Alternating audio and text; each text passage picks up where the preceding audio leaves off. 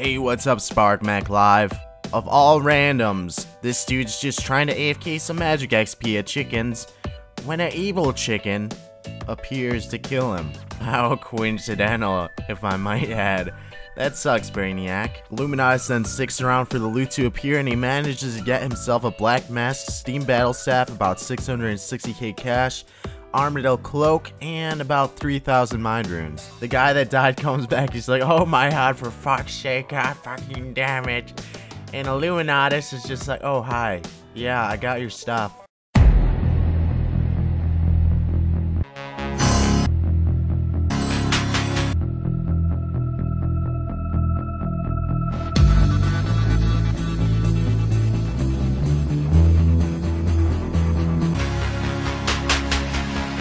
Meanwhile, at Bandos. Oh god, the one bang. Oh god, yes. It's a big heal fan. Oh please. Oh please, the heals for this. Yes! Yes, guys, let's go! Yes, boys.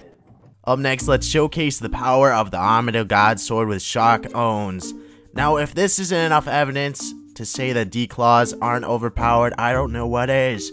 Just take a look at the Armadillo God Sword and the Dark Bow, things that are already in the game. We need variety. Let's step it up a notch. Armadillo and Bandos are on the line in this battle. Place your bets, viewers, who will be our victor.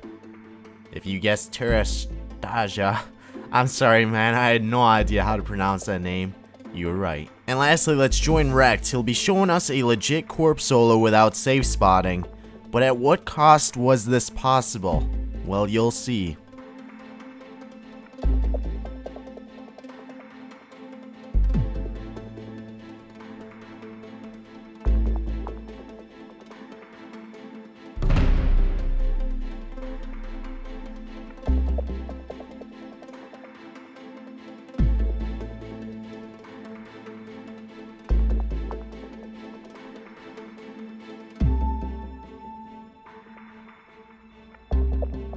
Basically, before going in for the actual kill, he reduced its defense time after time again with BGS and his Dark Light.